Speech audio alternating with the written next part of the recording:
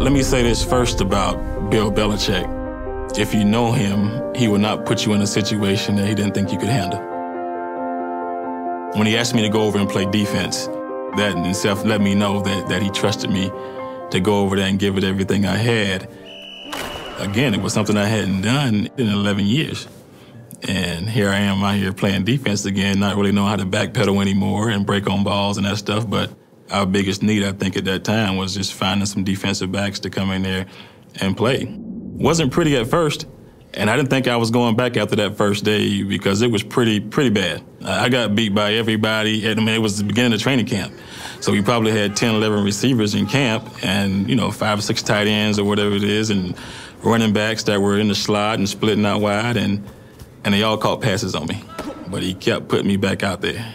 And I kept relaxing, and the more I did it, the more comfortable I got with it, and I think the more he trusted me. And I had enough reps under my belt that I felt like I was ready to go, but I was going up against, some pretty good players. But I went out there and held my own. That in itself, I think, showed a lot of our teammates a lot of what it took to be a champion. And the guys on the defensive side of the ball really trusted me to do the right thing. Knowing that I could go out there and help my team in that way and not have them have to cut somebody to fill a spot. That in itself, I saved somebody's job too. Made me feel really good.